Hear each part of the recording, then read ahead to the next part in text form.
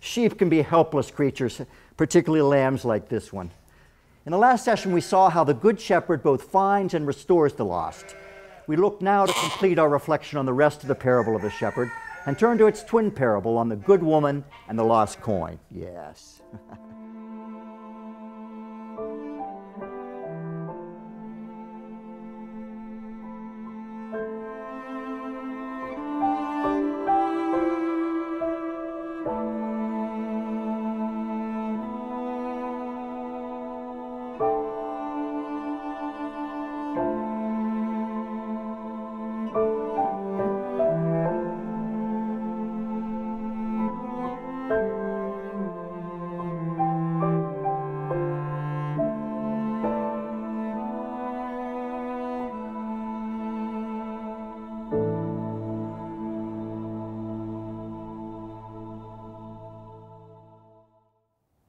In our last occasion of reflection, we looked at the Good Shepherd as we have it in the 15th chapter of Luke, and we stopped at the point at which the Good Shepherd goes after the sheep at great cost and finds the sheep, and then because of the nature of sheep who are frightened when lost and cannot walk, he has to pick the sheep up and carry it back to the village.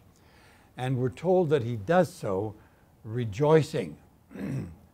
A good friend of mine in Bethlehem carved very finely this beautiful small statue of the Good Shepherd. And the Good Shepherd has, as you notice, a large sheep over his shoulders. And the largeness of the sheep is an indication of the price paid. And he pays that price with joy, as you can see the smile on his face. And this is the story that we are here looking at and trying to unlock. Now, one of the things that is puzzling that we mentioned in our last session is that the 99 are left in the wilderness. But not only are they left in the wilderness, they are really left in the wilderness, in the sense that, think cinemagraphically. 100 sheep, one gets lost over here. The shepherd leaves the 99, goes after the one, finds it, takes it off to the village, ties it up, and skedaddles back to get the 99. No. He leaves the 99 in the wilderness, and he calls his friends in and has a party. Well, now, hey, Daddy-o, what about this little problem we've got here? What's going on in this story? We expect him to tie up the lost sheep, if he's going to return directly to the village, and immediately go after the 99. There is a heightened awareness of the fact that the 99 are out there by the way Jesus tells the story. He is focusing on the one. He also has the 99. Please notice theologically what he's doing. David talked about the one. Jeremiah and Ezekiel talked about the tribe, the community, all Israel that was lost, as does Zechariah. Jesus comes along, and with great skill, he puts both of those concerns together in the same story. This is the first time for 1,000 years that we've had this story told with any concern about the individual. But that doesn't mean that we're just forget about the community. No, Jesus is also concerned for them, and he affirms them in the story and affirms that they are lost. All right, for the Pharisees that are listening, this is very difficult to get their minds around, because in their idea, if you are a Jew living in England, or you're living in Greece, or you're living in Babylon, and you, quote, return, this means physically you leave where you are and you come back to the Holy Land of Israel. But Jesus is talking about people who've already done that.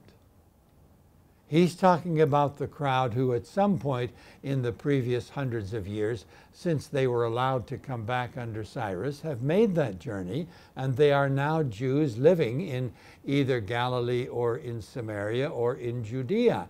And he's saying, you, the 99, are still lost. Lostness now takes on a different component. The word return now takes on the meaning of the word repent, which it does have. Both meanings are there in Hebrew, and the Greek word metanoia, which means to change the mind, is the greater emphasis on the idea of repent, but it never loses the background in the Hebrew Old Testament with the Hebrew word shub, which is return to the land and or to God. All of this is packed into the story. Let us continue. He goes after the one until he finds it. Having found it, he placed it on his shoulders, rejoicing. And coming to the home, he calls in the friends. In Hebrew, this would be the chaburim. The Pharisees were a lay movement of people who got kind of fed up with the corruption of the high priesthood in Jerusalem and decided that the way forward for them was to sit around at night, lay people, still keeping their professions, and examining the law for themselves the best they could and try to follow it. And all of this is very noble. And they formed clubs in the village. The clubs was called the Friends. And the club itself was the Chabura. I never noticed this connection until I was reading an early medieval Arabic version of the Gospel of Luke. It's called Vatican Arabic 17. And it's rather bad handwriting, so it's not easy to read. But when you get to this particular verse, it says, he calls together the Chabura and the neighbors. I was quite amazed to find this Hebrew word in the middle of this Arabic text. And what did the translator spot? He obviously knew Hebrew, that the Friends was a club, and the club was what the Pharisees were all about. And so Jesus tells a story in which the friends rejoice with the shepherd. And Jesus is talking to the Chabura, the friends, and they're complaining. This is a very, very gentle, but also very pointed discussion as to you people ought to be rejoicing with me rather than complaining because I've done your job and have gone after the lost, saying to them, rejoice with me because I have found my sheep which was lost. The story is now over, but in the classical telling of parables in the Jewish tradition, there were two components. The first component was the story, and the second called the meshel, and the second component was the bit of extra information that you needed to understand what the story was all about. Either it's the verse that the parable interprets, or it's identification of the symbols, or it's the direction that your mind should go theologically. One of those three are added in this nimshel. We find this very clearly set forth in Isaiah 5, in which Isaiah sets out the parable that he presents there of the vineyard owner and the bad grapes and the good grapes.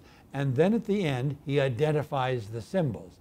The good grapes equals X and the bad grapes equal Y. He's adding the nimshel. The nimshel for Jesus, Jesus now addresses to the people around him in good Jewish style. Even so, I say to you, there is more joy in heaven over one sinner. We've got a play on words here. One in Aramaic is had, and joy in Aramaic is hedwa. So Jesus starts off with the one, the had that is lost, and then he talks about the hedwa twice, the rejoicing, And then at the end, he says there is more hedwa over the had. And we have a very skillful user of the Aramaic language making his point with a comparison between these two words. There is more joy in heaven over one sinner who repents. Well, now, what on earth does this story have to do about repentance? I mean, obviously the one is the sheep, but I mean, it looks like all that sheep does is get lost. And the shepherd has to come after it and pick it up and carry it back to the village. And Jesus' answer is, yes, that's exactly what I'm talking about. The sheep has to accept to be found. And repentance is now redefined very dramatically and very powerfully. For the rabbis of the period, repentance was an act which you do, which if done with sufficient quality, God will look down and, as the Brits say, good show. You know, few tears please, wring your hands, show lots of remorse, tell a good story, convince everybody that you're very sincere in your turning the page and wanting to live a better life.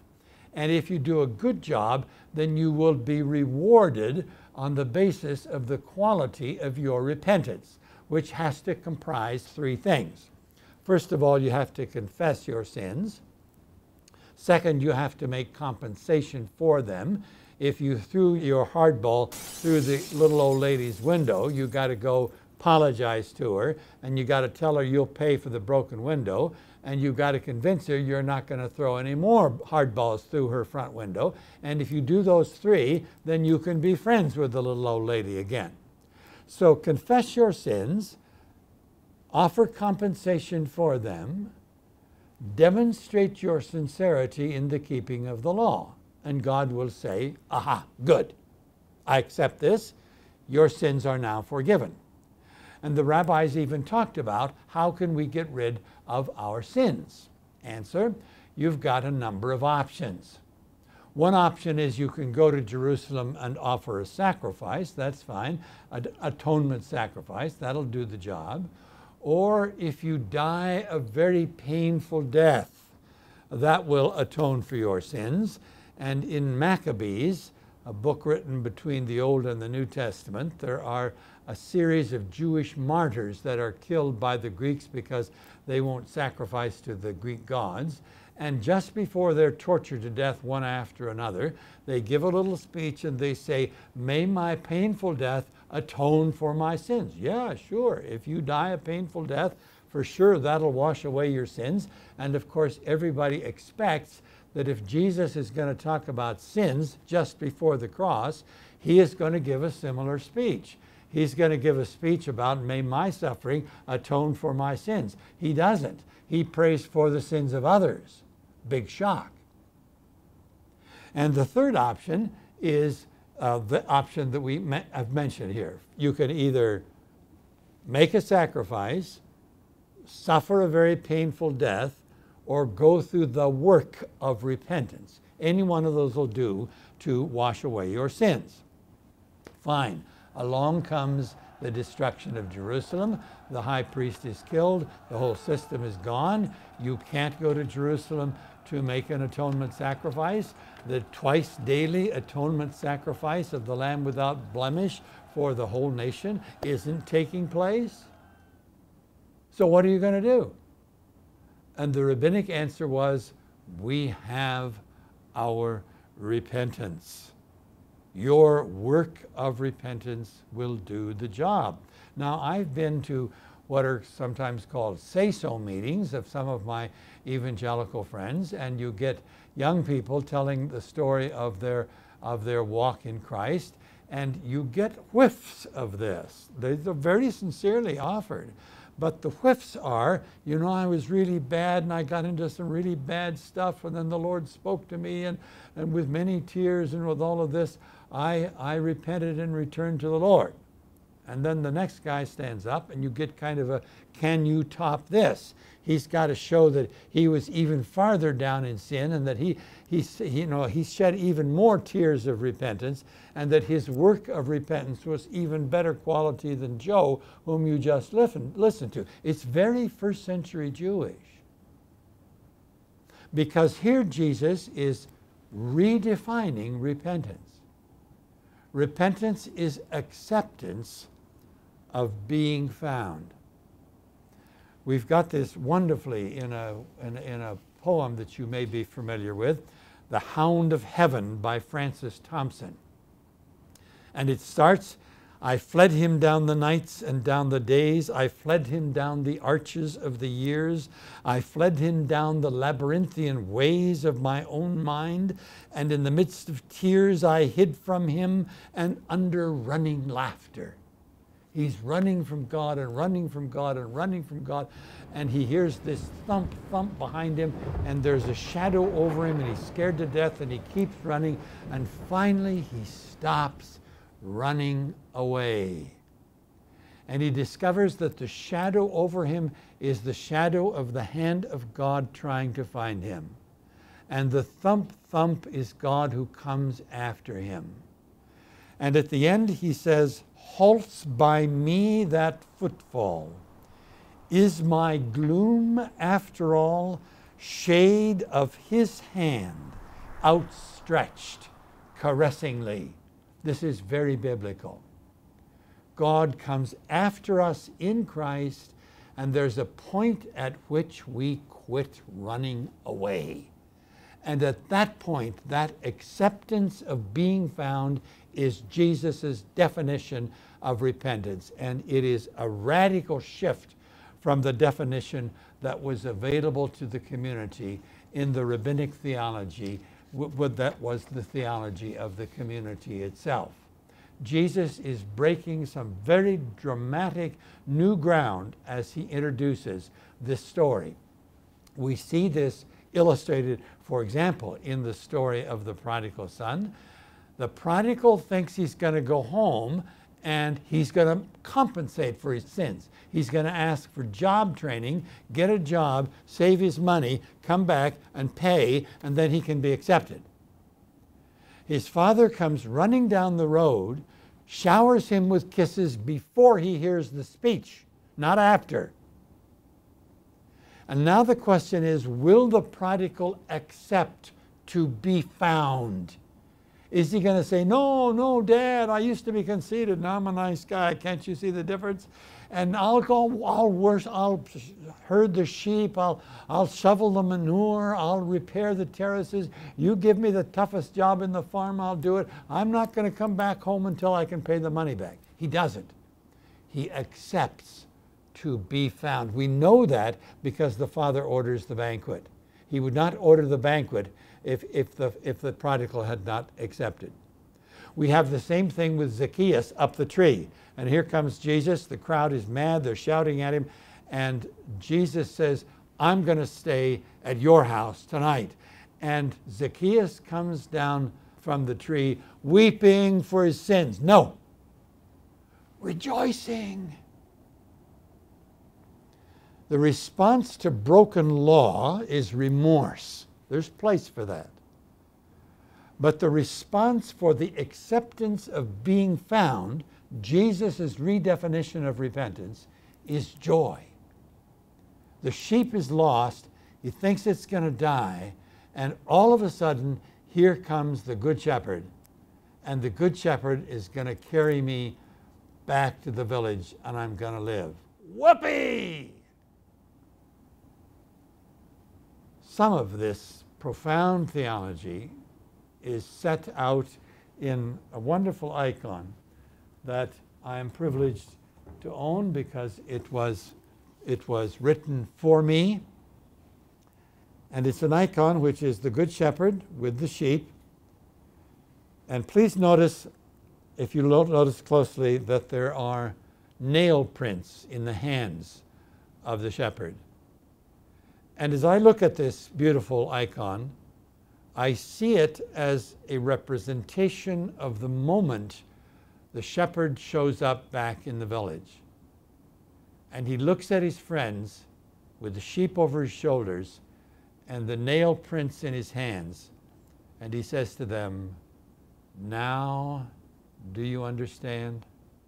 So thereby, having seen this profound redefinition of the nature of repentance in this story, and we can see it, as we've mentioned, reflected elsewhere in the teachings and in the dramatic actions of Jesus, we need to press on and see what else is being said in this story. Over one sinner who repents, than over 99 righteous persons who need no repentance. This is tongue-in-cheek. The audience thinks they don't need to repent. Jesus knows they do because he has painted them in the story as being still in the wilderness. All we like sheep have gone astray. In the Old Testament we read in the servant song, and in Ecclesiastes it says there is no one without sin. And so the tradition, the sacred tradition itself, affirms that all of us are sinners. There was a discussion amongst the rabbis as to whether or not God loves the sinner who repents or the perfectly righteous who managed to keep the law in a precise fashion. A very silly discussion because the scripture itself says that's really not possible. All right, we're ready now to briefly summarize what we have seen in this great parable. I say great parable even though it's short because of the profound ideas that are in it. First of all, it talks about failed leadership. The parable contains criticism of leaders who lose their sheep and do nothing but complain about others who go after them. And second, there is a freely offered grace. The lost sheep does not earn the right to rescue. It comes as a gift.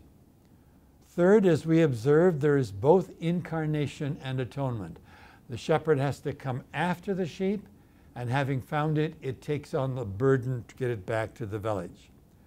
Fourth, we notice that there are two kinds of sin. Both kinds are sinners who can't make their way home, and one refers to the type of sin which is outside the law, and the other is sinners within the law. You can be a sinner breaking the law, and you can keep the law and still not be in a relationship with God, because sin is not just a broken law, it is also deeply and profoundly a broken relationship. Number 5, the theme of joy is loud and clear in the story. It comes again and again. With the friends, the shepherd rejoices at the success of the saving act. Repentance. We've discussed this now with some detail, that repentance is redefined. And the redefinition is one of the great classic introductions of new ideas which Jesus gives to the world through his teachings. And then the individual and the community. We mentioned that also, that David is talking about the individual, the other 3 prophets are talking about the community. Jesus finds space in his discussion to emphasize both of them. Christology. Who is the person of Christ? He is the shepherd. He is the good shepherd. He is the shepherd who goes after the sheep. And all the way through the Old Testament, in all 4 accounts, as we mentioned, the good shepherd is God. Jesus is making the profound affirmation of his own identity.